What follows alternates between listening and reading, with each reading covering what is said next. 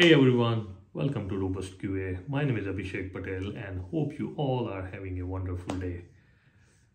I want to share my thoughts on whether AI is going to replace our jobs or not.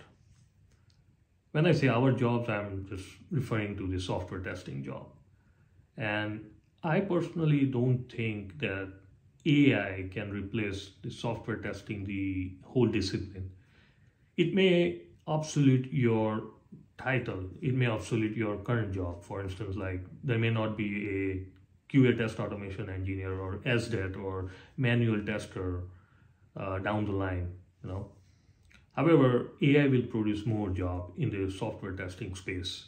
So as long as you are willing to learn and adapt to the new technology, I personally think you don't have anything to worry about. So software testing will remain there. Don't worry about it. All you have to do is learn and practice, and that would be all.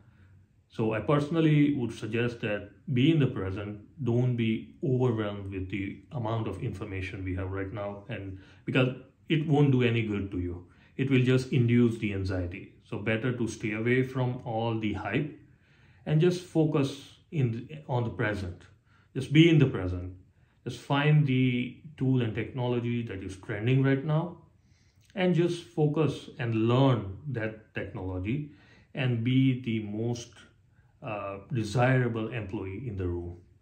And that's how you can secure your job and be in the software testing market.